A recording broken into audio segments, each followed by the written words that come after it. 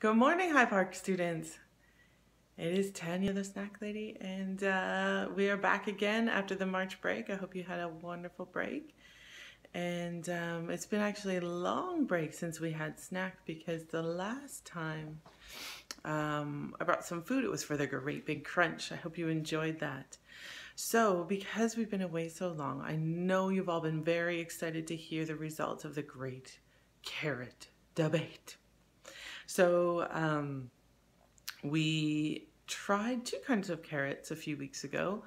One type was baby carrots and one type was cut up big carrots. And drum roll please, the winner of the Great Carrot Debate by a very, very, very small margin was the cut up carrots. So parents, if you're hearing this at home, stop buying the baby carrots and send cut up carrots because kids prefer them.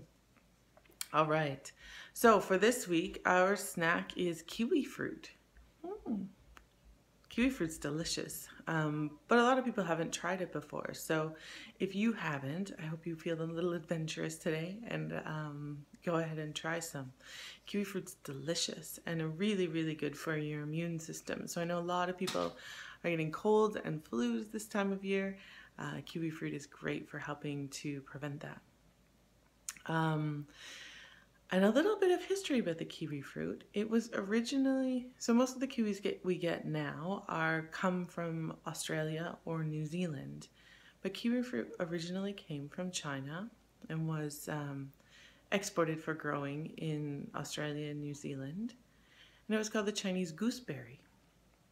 But when New Zealand wanted to export it to the rest of the world, there was a big tax on berries. And so like, we have to change the name of this so we don't have to pay this big tax. And the national bird of New Zealand is the kiwi bird, which is also small and brown and fuzzy. And so they decided to call the kiwi fruit the kiwi. I hope you enjoy it, and I will see you next week.